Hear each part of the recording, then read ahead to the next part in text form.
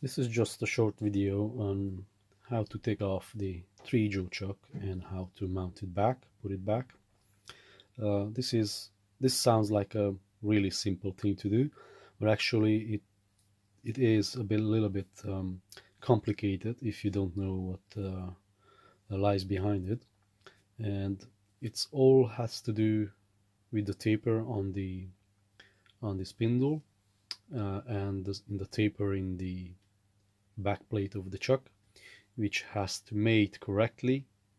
And if you don't do that, there will be a slight runout in the chuck, and obviously we don't want any runout if possible.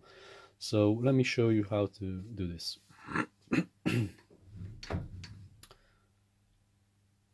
First off, I wind my carriage back so it's nice and clear. Maybe the bed stop, just slide it over too to have it clear. And then I always have a piece of wood which I put on the bed just in case I drop the chuck so it doesn't go down. Then I have my special key, which is specially made for this cam lock, and what I do, I just undo them like that. And maybe you also want to undo the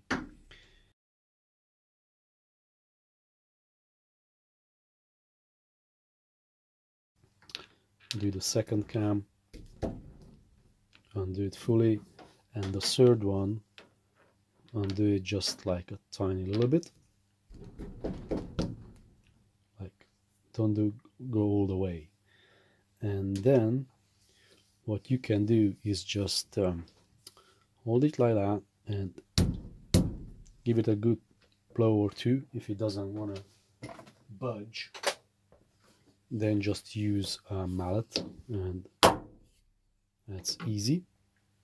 And the reason I haven't undone the third one fully is just to catch the chuck in case my hands are oily or slippery or just clumsy, and then I can nicely and slowly take it off. Mounting back is the reversal of removal, except a few things. First of all, you have to make sure that the taper inside the back plate is absolutely clean, and the taper inside the taper on the spindle is clean as well. So what I do is just give it a good blow.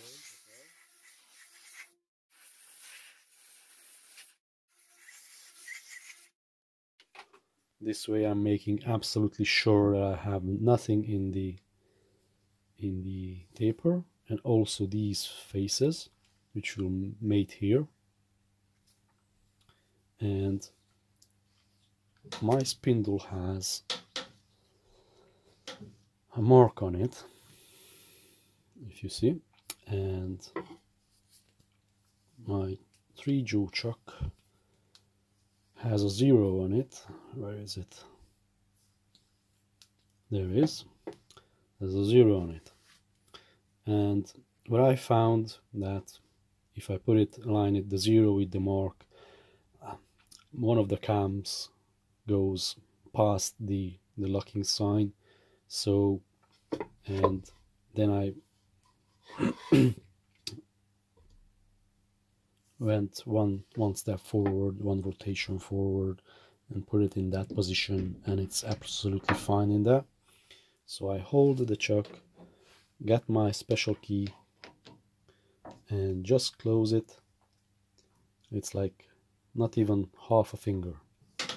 Rotate it. Same with the second one and the third one. Actually, on the third one you can put like a slightly pressure, just like that, just one finger.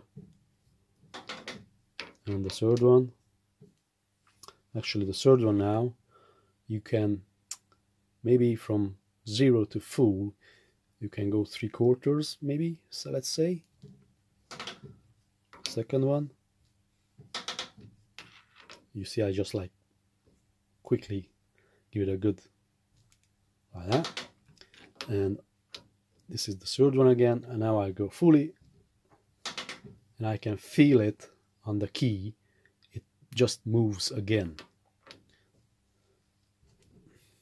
And this is, I'm doing it the fullest, the tightest I can by 4 fingers. And this is the last, that was the last one, and I go around again to check them, and I should not feel any movement anymore. No movement, no movement, and no movement.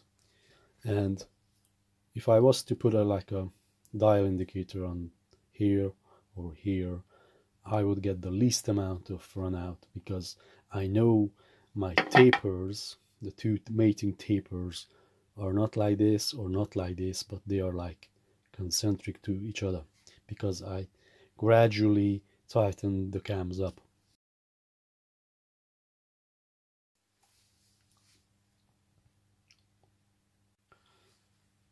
The same thing I would do with my collet chuck. Clean the tapers all around, blow them with air if you feel like it. Find your signs, your marks, and on this one I have a mark here as well, just a line, and a line on the back plate and on the collet chuck. And on this one actually they align together, so I will just put it up there, and just for security I won't let go of it until I lock one of the cams. And yeah, one finger,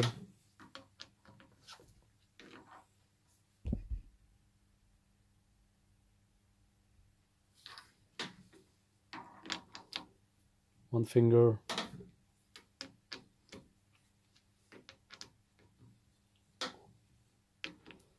third one I go 2 fingers, 2 fingers, 4 fingers, like a quarter, 3/4, sorry, 3/4, 3/4, and then full, and full, and full. And it doesn't move, it doesn't budge, not a gram. There, it's nice and running round.